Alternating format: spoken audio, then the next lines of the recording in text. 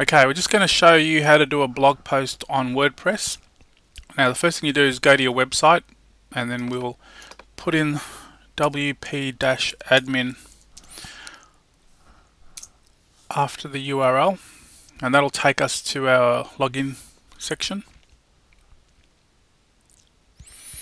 Our username and password go in here.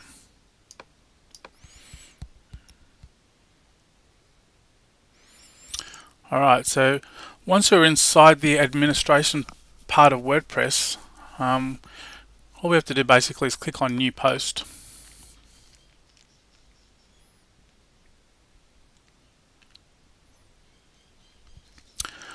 And up here we put in the title of the post. In this case, I'm going to call this one Gull with Wings Extended.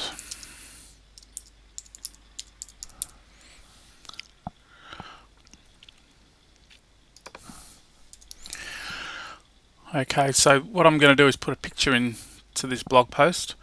Now, there's two ways you can do a blog post. Either you do it visually, or you can actually go and click this HTML button here and put in code. We're just going to stick with visual at the moment. That's just a little bit easier. You don't have to look at anything that's a bit confusing. So the first thing I'll do is I'll grab the picture, and we just go up to this little picture icon here, click Add an Image. Now what's that going to do is it's going to give us some options of where to get the picture from.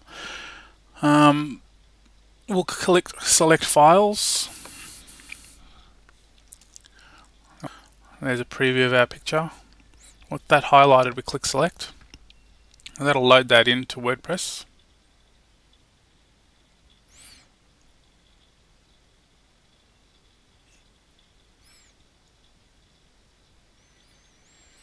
Okay, we'll have some options here in a second.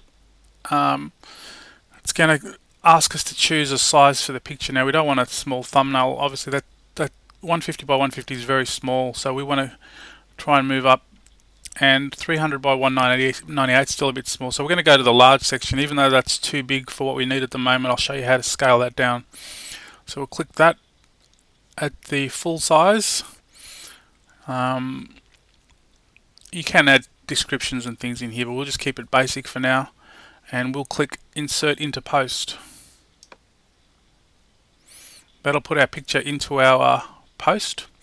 There's a little handle here that we can drag down so it can give us a bigger view and allow us to see what we're working on a little bit better. So once that's opened, now this picture is way too big for this post, so I'm going to click on the picture and it'll bring up some options here, either to delete the picture, or if we click on the little image icon, we'll get some options to scale it down a little bit. I'm going to click on the advanced settings because we can't see what size the image is actually going to be in this with this tab selected. So we'll click the advanced settings, and now when we move it to the different sizes, we can actually see you've got a width and a height size here, which allows us to see exactly how big our image is going to be. Now most of the blogs I set up, I allow a 640 pixel width, so that's going to be a little bit big. See, that's 819. We want it a little bit smaller than that. 717's still a little bit big. We want less than 640. So we go down to 60%, and that's going to give us a width of 614 and a height of 406. So once that's done, basically we'll just click Update. That'll resize our image. Now we can move this image around. Actually, we can, in those same options, we can go in there and we can decide where we want to put it. At the moment, that's clicked onto the right. That's why it's sitting on the right side of our post. Why don't we move that to the left? Then we'll update it, and that'll then allow us to put text to the right. So now we can actually write the text for our post once our picture's in. I'll just do something simple just because this is an example. So obviously that's just a very, very short little sentence, but this is enough for our example. I can go to preview here if I want to see exactly what this post is going to look like.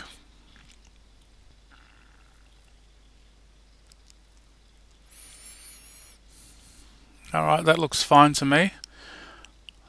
So we'll close that tab off and we'll go back to our edit of the post.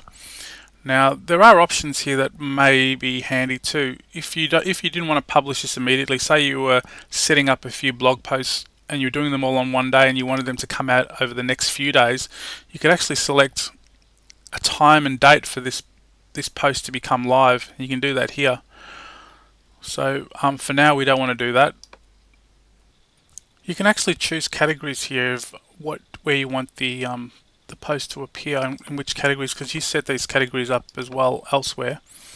I'll just call this one general, but this is the section that you use if you want to categorize your posts.